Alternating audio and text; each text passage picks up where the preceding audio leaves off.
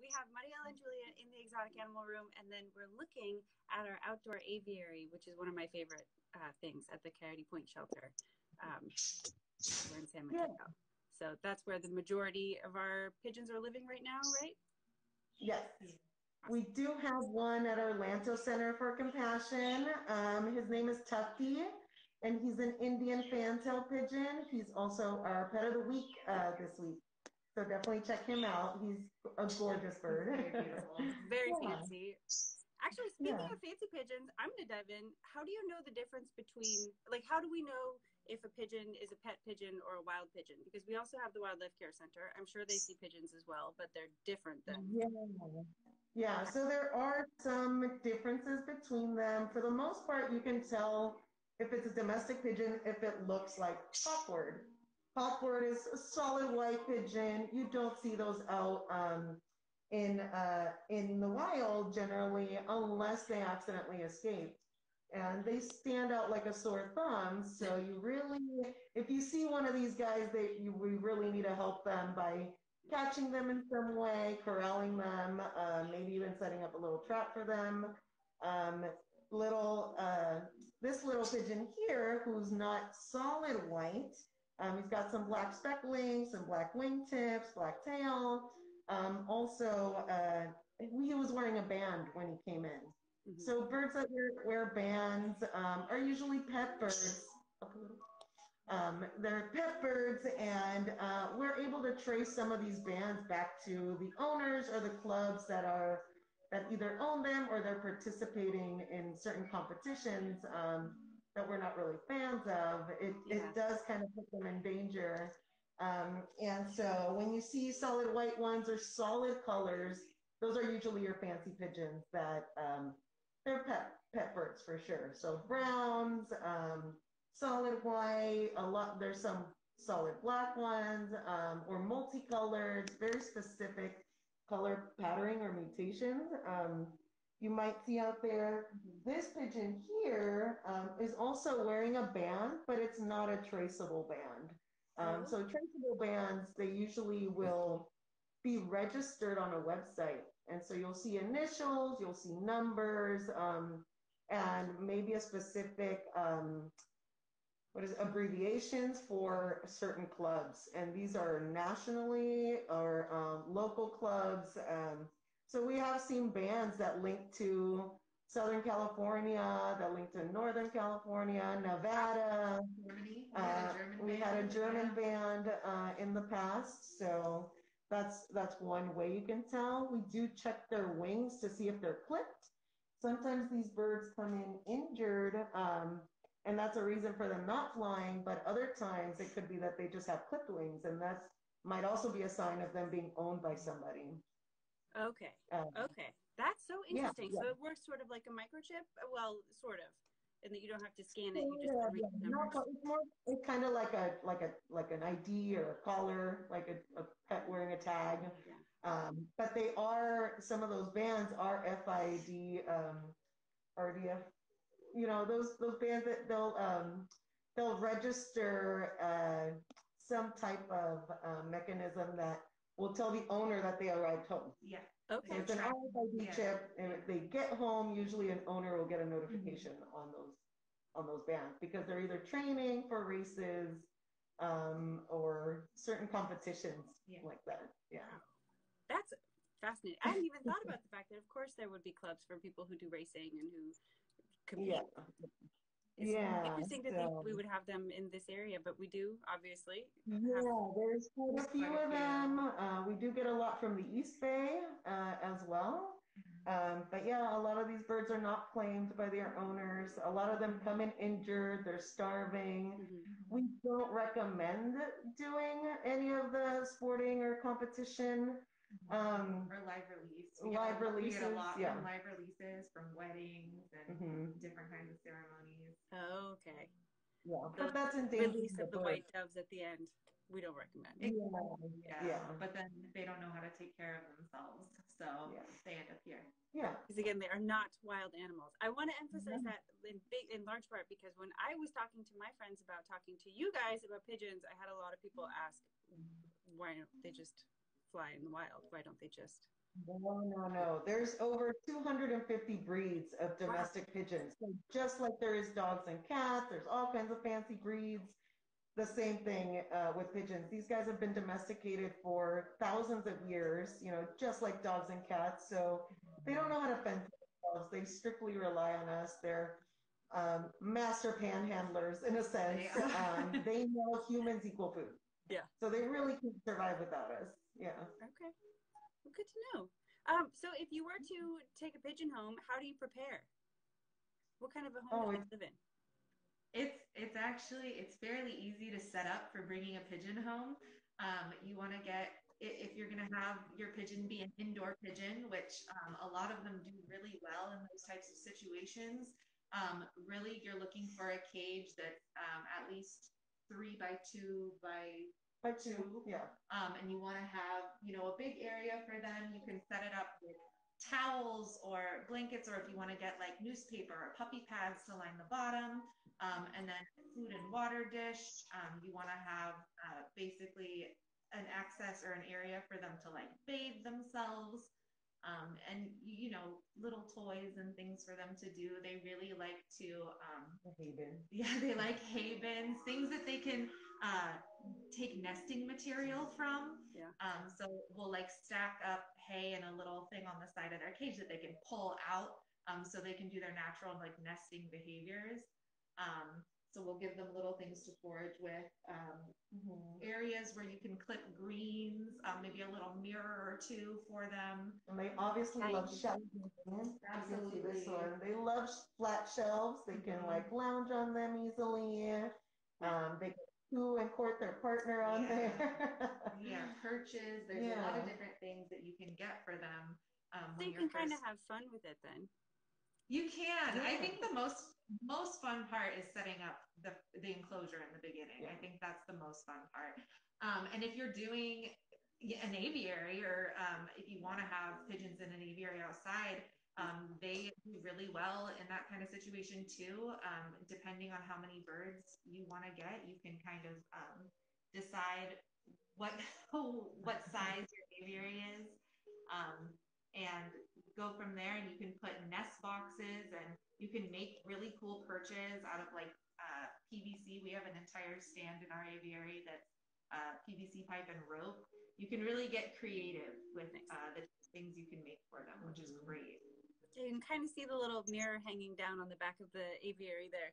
On top of the nest box, which is super cute. It is great when you go out and see these guys that half the time they're looking at themselves. I feel like they love standing in front of a mirror. If you meet Tufty, our Indian fantail pigeon, his best friend is the mirror. So he didn't really make a lot of friends in the aviary, but he's always found sitting in front of one of these mirrors. He's his own best friend. And and that's enrichment for him too. So that's just one way of keeping him entertained. And then the other way is, like if you have them indoors, you can have them in a pigeon harness. And yes, I was going to ask you about pigeon pants. So Hawkins here is wearing maybe an older fashion. He's a smaller bird, so this one does really well with him. It's lined with a liner, so you can just change out the liners maybe every 3 hours. And have them in your house. You don't have to worry about the mess that they could potentially make. That's one of the inconveniences, I guess, about having them indoors is that they can, eliminate in your home, but any bird can. And there's a lot of indoor birds or parrots out there. But this makes it more fun. These are more fun birds, I think, to own because they're not gonna, bite your face. They can scream in your ear or ruin your furniture. They're not gonna chew on your wooden chairs or your coffee table or your sofa. They're just gonna lounge around. They're gonna hang out on whatever shelves you might have. And they're not gonna make a mess if they're wearing their harness. So this is a great way to provide enrichment for birds and have a first-time pet bird. They're really the ideal pet bird. Parrots are great. I love parrots, but they're a little bit more complicated. They're still considered wild animals in your home, while these guys have been domesticated for thousands of years. So they're just like dogs and cats. They can get along with dogs and cats, Especially if your dog or cat is really well trained, or your cat is just, a really mellow cat. You don't really want to have a brand new kitten in your home. It's going to chase the bird around. But if you have an older pet cat that's used to other animals, they generally will kind of hang out together. They won't really, you always want to supervise them, of course. You don't want to leave them unsupervised in a space like that. But they can definitely do well in a multi-pet household. Absolutely, yeah. They learn to be respectful of each other, which is nice. Yeah, they adapt to almost any situation. Some parrots are too high-strung for, multi-pets, and they have to be the only pet in the home. Or they're a one-person bird. Yeah. These guys will do well with almost anybody. That's so And you don't have to worry about them hurting children, Oh, yeah. They have little soft bills. Soft little beaks. They're not going to grab on. Would you mind, camera person, I'm not sure who this is, but can you zoom in a little bit on one of the birds and maybe turn the camera around just so we can say hi? Is this Hawkward or is this? This is Hawkins, so also a hawk attack victim. But yeah, so he's one of our mellow kids. He's always been really sweet. Not every bird is going to be this calm. Some of them are going to take more work than others. Sure. But Hawkward and Hawkins have always been pretty confident and pretty mellow around people. So we knew that they would be perfect, ideal pets for the pigeon pants. And even though they're skittish birds, this kind of works as like a thundercoat in a sense. It keeps them a little bit calmer. It changes their behavior a little bit. Some of them may be a little off balance initially. They might walk backwards because it's kind of weird. They will adapt within minutes. I've had them adapt in as little as 2 minutes or instantly, to be honest. Hawkward was instantly great in his pants, and so was little Hawkins here. I love that so much. Thank you so much. I'm so glad we got to see a little bit of a closer peek. Yeah. What do they eat? They can eat a variety of different things. Julia, do you want to? Yeah, so it's a good variety for any bird is always really important. A good varied diet. We do a mixture here. They have pigeon and dove seed, which is great, but then we also like to do a wide variety of veggies every day for them. They really like their greens. You can clip them to the side of the cage and they'll pick at it all day long. We can shred vegetables, the root veggies like carrots and stuff. You can shred those up, put them in their dish. Lots of different vegetables and fruits and opportunities for them to get good nutrition is great. And then just as a staple, having the basic pigeon seed as well. They also have pigeon pellets, which are more of like a concentrated, nutritious diet. And in a lot of birds, it takes them a little bit more time to get used to the pellets. Okay. But once they're used to it and they know that it's food, pigeons are great. They will eat almost anything. So they're really, they adapt really well to that. Once they realize that it's food, they're like, oh, okay, great. Nice. So they're good eaters for sure. Well, I have a question too in the comments. Do they need exercise? And if they do, how do they get it? Yeah, so in the aviary, they can fly around as much as they want. They're like our pigeon adoption partner rescue says, they're masters of the leisure arts. So they love to lounge around, but they do want the ability to fly. So aviary is great. We have a 10x5 aviary that they can fly around in. But again, the pigeon pants, they get the ability to fly safely in their home. And maybe just a few hours. You don't want to do too much too fast, but you can do maybe 10 minutes to start with and then gradually increase the time. And we would say maybe up to 3 hours. They can hang out and lounge around. They're not going to fly constantly in your house, but they will, fly from place to place. Some birds will trust you so much that they'll follow you from room to room. So if you're, kind of walking around, they're going to get their exercise that way. Yeah. If we have a bird in a cage like this, we want to open the door for them and give them some time out so that they can stretch their wings, flap if they want. And some of them you'll see will flap for maybe a couple, like 10, 20 seconds. Okay. They'll get their exercise that way. But yeah, it is a good idea to let them come out and stretch. And, yeah, stretch their wings. Yeah, and exercise that way. I have another good one. How do you get most of your pigeons? Do you get them off the street? And then this person also was asking, how do we know whether it's a wild pigeon, which we did touch on briefly in the beginning, but usually you said color. Generally speaking, the solid colors are the speckled guys. You pretty much know. Yeah, and there's the fancy breeds too. So you'll see those exaggerated features, exaggerated feathered feet, tiny little faces or beaks even. Very fancy patterns. It's kind of hard to describe all the different patterns that there are, but yeah, there are many. But usually, solid colors are one, and all white birds or all white pigeons definitely stand out and are not wild birds. Definitely. So and Hawkward wearing a band. If they're wearing bands, they belong to somebody. They were raised in captivity. Yeah. If a bird that came in that looked like this, he is a little bit more of a lavender color. I don't know if you can see him very well. But he's almost a natural wild colors. But he's almost a natural wild color, but it came in with a band. So that's how we know it's somebody's pet bird. Yeah. There are other features if you're really familiar with looking at pigeons, pet pigeons all day and the homing pigeons that can look very similar to the wild birds. Their faces are a little bit more aerodynamic. They have larger sears or wattles than the city pigeons. You'll see tiny little wattles or sears, the white just above their beak tends to be a little bit smaller. So these guys, their head is more arrow-like in a sense, while the the city pigeons tend to have like a small face, but not necessarily look so pointy or large. Interesting. But you kind of have to have both of them side by side to tell, or if you're Julia or I, you're going to see them so frequently that we can just know. We can spot them from the other side of the room. We're like, oh, that's not ours. So how do they come into us?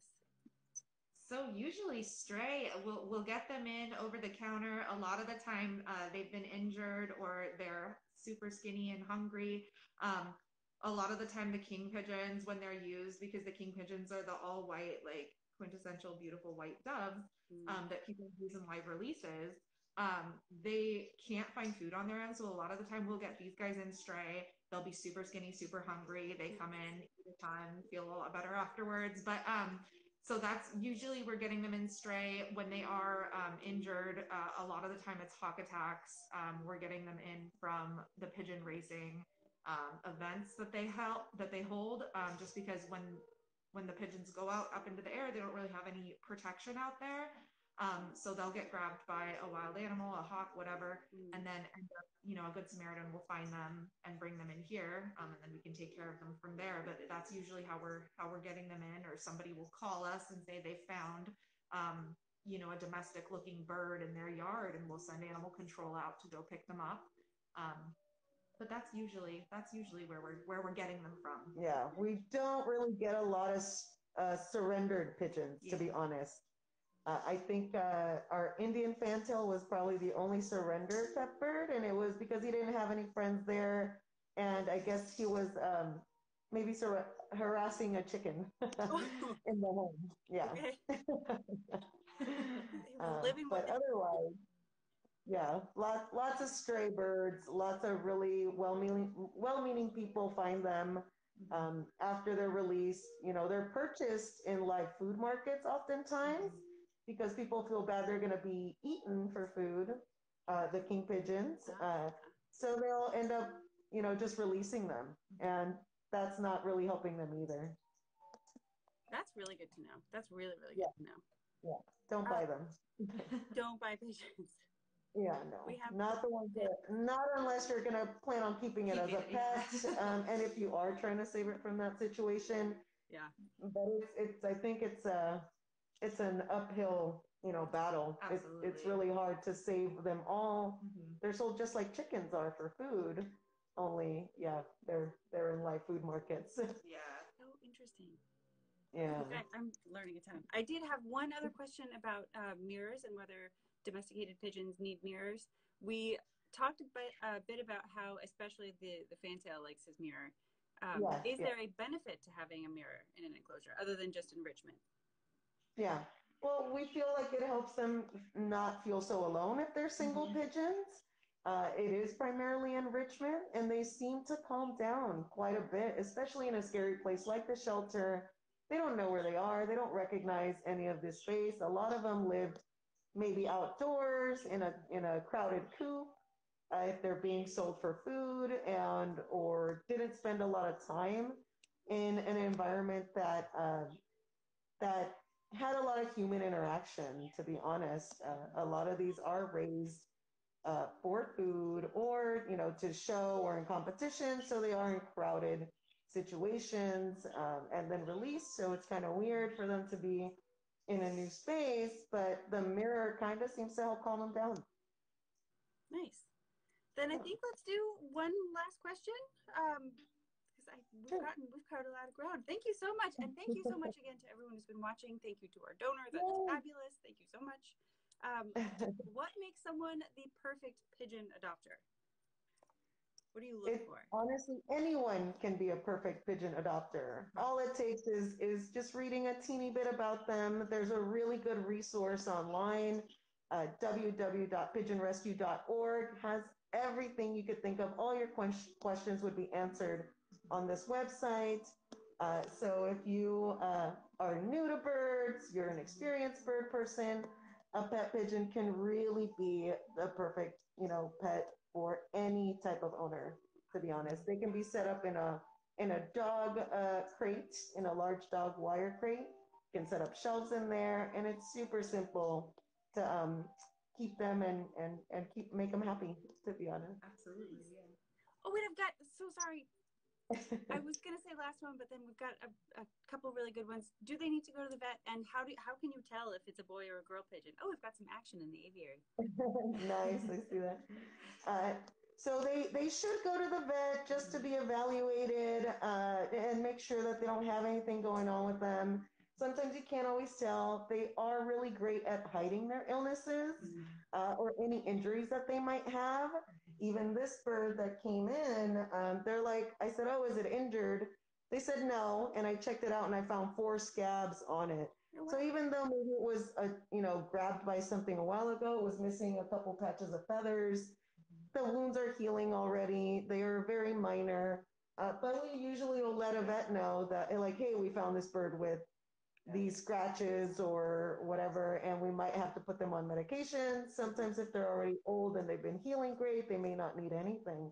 But it is always good to get them evaluated, especially if you're going to put them in with other birds.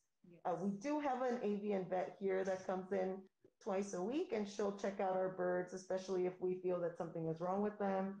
If they're fluffed, if they're lethargic, if they're not really acknowledging you being in the room or right in front of them, or look just really sleepy most of the time, there could be a secondary issue going on there, and they're just really trying to mask it. The other question was?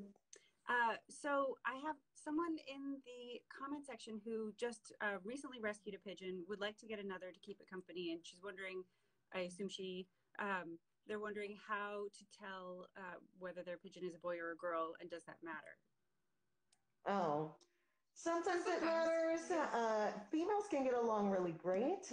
It is really hard to tell if there's a male or female if you don't have another one to compare. We have our wonderful aviary outside, and our known males tell us who is a potential female. Yeah. The boys will tell you. The boys will do their little dance, and you will know. It is hard. It's hard to just by sight tell if it's a boy or a girl. You really with birds, I mean, you really have to do a blood test essentially to find out if they're male or female. So the easier, or if they lay eggs, there you go, it's a girl. The easier way to figure out if it's a boy or a girl is to get another pigeon essentially and see how they are, get another pigeon where like the males here, we know they're males, the females here, we know they're females because we've seen them, do their little courtship dances and pair up. And so that's kind of how you can tell is get another bird, put them together and see the behaviors. You got to watch the behavior and see what they do. Mm-hmm. Some birds, some little tiny features. If you have some like we do in the aviary, you might notice that the males have really thick necks, really fluffy looking necks. And some of the females might have really slender necks. That could be one sign. It's not guaranteed. There could be some really manly females out there, just, like a lot of different it's just animals. like people. So, it's all different. Yeah. So we can't say 100%, but yeah, if you get one that's laying eggs, that's either 100% sure that's a female. If there is, a match, they'll let you know right away. Yeah. They'll start, cuddling and feeding each other.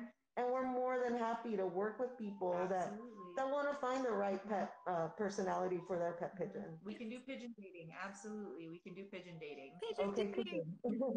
We love pigeon dating. Well, yeah, I will go ahead and let you guys get back to your day. I know you're busy. Thank you so much for taking time to talk with us. I have a super nice comment from Truffle Biscotti. One, I love your name. Said thank you for dispelling the myths about pigeons being dirty street urchins. Yeah, no. They're so good. Yeah, if their environment is clean, they will stay clean. Yeah. Yes. Thank you. I so appreciate it, you guys. Just so everyone knows, I will be saving this video. We'll have it up later on our YouTube channel so you can use it as a reference. And thank you again for joining us. I hope this was helpful. Thank you guys. Yeah, have a wonderful afternoon. Enjoy the sun. Enjoy the aviary. And again, part of the reason we're doing this, the most important reason why we're doing this is because right now we are running a super fun promo called OK Cupid. Talk about pigeon dating. So our adoption fees are waived currently for pigeons. So if you're curious, now might be the perfect time to bring home the perfect first time bird. Just a thought. We'll help you do everything that you need to do. We'll help you out with caging even if necessary. Sometimes we get, a couple of things that we can, even donate to the cause. So awesome. Yeah. Thank you. We'll make it easy. Yeah. Come take a look at a pigeon. Think about it. Set up something. Have a wonderful. Thank you guys. Thanks everyone. Bye guys.